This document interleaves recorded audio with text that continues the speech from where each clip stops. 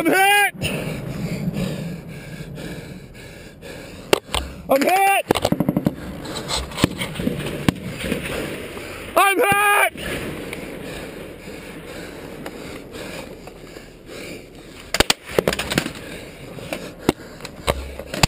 Ah! Fuck! No!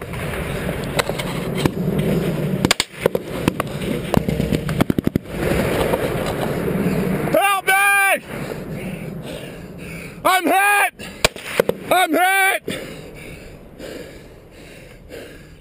I'm hit!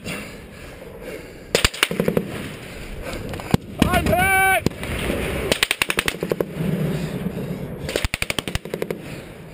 I'm hit! We are an empire now, and when we act, we create our own reality. And while you'll study that reality, judiciously as you will, we'll act again, creating other new realities, which you can study too. And that's how these things will sort out. We're history's actors, and you, all of you, will be just left to study what we do. Karl Rove. We are an empire. We are the largest and most powerful one the world has ever seen. Logic would dictate that we must also have the most powerful propaganda in order to bring about that power. While it once started out as the greatest experiment in human freedom with a constitutional republic, it has been subtly and systematically destroyed from within, to the point that we can hardly tell the difference between our nation today and the fascists and the socialists that we fought against in World War II. The Constitution has been gutted from both parties, so much so that it looks like a redacted top-secret document. Even the goodwill, wealth, and sacrifice from the greatest generation has been destroyed by the spoiled generations that have followed, that have never known true sacrifice or even hard times. We have blown through the greatest gift of freedom and the greatest inheritance the world has ever seen. The worst part is we still believe in the illusion of what we once were. Throughout all of history, nations and tyrants alike have used symbols to strike fear or loyalty into their masses. Out of all these symbols that the United States has used, none has been more prominent and as powerful as the American bald eagle. We have been constantly showed the bald eagle, and we have been conditioned to marvel at this majestic bird. This is done not really to marvel at the bird, but to marvel at the American exceptionalism it represents. The average American will get the same feeling looking at a soaring eagle as they would a young soldier going off to war. You would immediately feel cognitive dissonance if I showed you a bald eagle against what it truly represents today in this debt and death paradigm. So the elite must put these images out there for you to sacrifice for their rigged game. Low self-esteem success chance is the conclusion that you want your prospect to have, which says, well, these guys are smart and I'm retarded. Oh, actually, that's not the exact one, but let's say they have that conclusion A. These guys are smart, I'm retarded, I can't do it. But if I could just do 1/10 as much as they do, then this would definitely be worth it. Right? You ever had that rationalization in your mind? Like, well, I'm over here telling you about doing $10 million and whatever a day, 360 grand in 9 minutes and all that kind of stuff. I mean, you ever think to yourself, well, Jesus, if I could just do like a little bit of that, I would be stoked.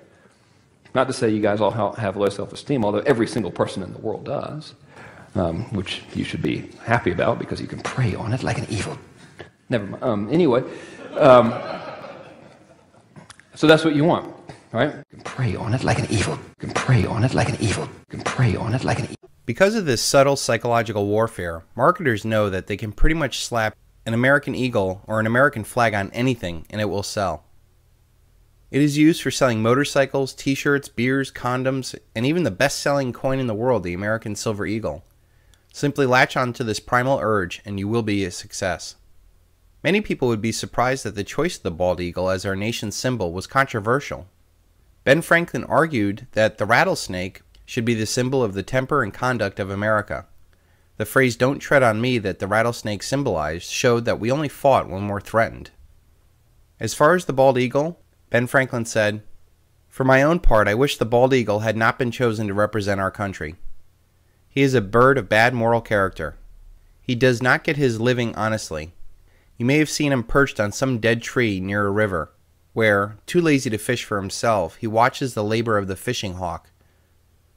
And when that diligent bird has taken the length of a fish and is bearing it to his nest to support his mate and young ones, the bald eagle pursues him and takes it from him. Ah! Ah! Ah! Oh, crap! Crap! Ah! Ah! He goes on to say, with all this injustice, he is never in good case, but like those among men who live by sharping and robbing, he is generally poor and often very lousy. While Ben Franklin saw that this predator bird did not make a good fit for America of our founding fathers, I think it is a perfect symbol for the predator nation that we have become. Smedley Butler was one of the most highly decorated Marines in history. During his 34-year career as a Marine, he participated in military actions in the Philippines, China, Central America, and the Caribbean during the Banana Wars and in France during World War I. By the end of his career, he had received 16 medals, 5 for heroism. He is one of 19 men to twice receive the Medal of Honor, and one of 3 to be awarded both the Marine Corps' Brevet Medal and the Medal of Honor, and the only Marine to be awarded the Brevet Medal and 2 Medals of Honor, all for separate actions. 2 years after exposing a fascist coup to take over the United States government headed by Prescott Bush, George H.W. Bush's grandfather, General Butler wrote a book called War is a Racket. In it, he said, I spent 33 years and 4 months in active military service, and during that time period I spent most of my time as a high-class muscle man for big business, for Wall Street and the bankers. In short, I was a racketeer, a gangster for capitalism. I helped make Mexico, especially the Tampico, safe for American oil interests in 1914. I helped make Haiti and Cuba a decent place for national city bank boys to collect revenues in. I helped in the raping of half a dozen Central American republics for the benefit of Wall Street. I helped purify Nicaragua for the International Banking House of Brown Brothers in 1902 and 1912. I brought light to the Dominican Republic for the American sugar interests in 1916. I helped make Honduras right for the American fruit companies in 1903. In China in 1927, I helped see that Standard Oil went on its way unmolested. Looking back, I might have given Al Capone a few hints. The best he could do is operate his racket in 3 districts. I operated in 3 continents. What General Butler described is the birth of the debt and death empire. What started out as a grand constitutional republic based on individual freedom, it has been co-opted by the same parasites we once fought against in revolutions and war. The process has been subtle and progressive. Like a cancer, it grows.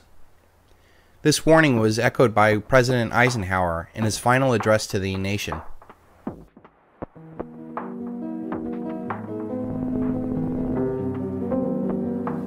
Until the latest of our world conflicts, the United States had no armaments industry. American makers of plowshares could, with time and as required, make swords as well. But we can no longer risk emergency improvisation of national defense. We have been compelled to create a permanent armaments industry of vast proportions. Added to this, 3.5 million men and women are directly engaged in the defense establishment. Now, this conjunction of an immense military establishment and a large arms industry is new in the American experience. The total influence, economic, political, even spiritual, is felt in every city, every state house, every office of the federal government. We recognize the imperative need for this development, yet we must not fail to comprehend its grave implications. Our toil, resources, and livelihood are all involved. So is the very structure of our society. In the councils of government, we must guard against the acquisition of unwarranted influence, whether sought or unsought, by the military-industrial complex. The potential for the disastrous rise of misplaced power exists and will persist. We must never let the weight of this combination endanger our liberties or democratic processes. We should take nothing for granted. Only an alert and knowledgeable citizenry can compel the proper meshing of the huge industrial and military machinery of defense with our peaceful methods and goals, so that security and liberty may prosper together. John F. Kennedy also made a speech prior to his assassination, pleading with the press to expose this evil that sought to infiltrate and destroy America.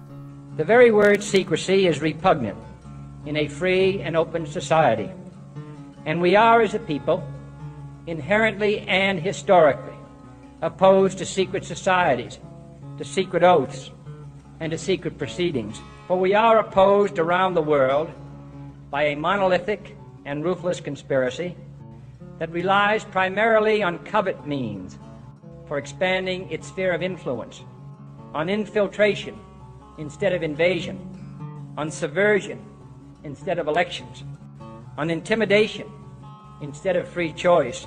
It is a system which has conscripted vast human and material resources into the building of a tightly knit, highly efficient machine that combines military, diplomatic, intelligence, economic, scientific, and political operations. Its preparations are concealed, not published. Its mistakes are buried, not headlined. Its dissenters are silenced, not praised. No expenditure is questioned, no secret is revealed. That is why the Athenian lawmaker Solon decreed it a crime for any citizen to shrink from controversy.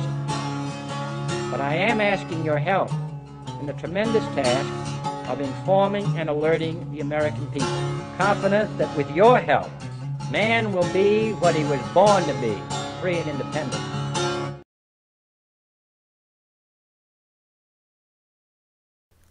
Even today, John Perkins wrote in Confessions of an Economic Hitman, he said, "Economic hitmen are highly paid professionals who cheat countries around the globe out of trillions of dollars.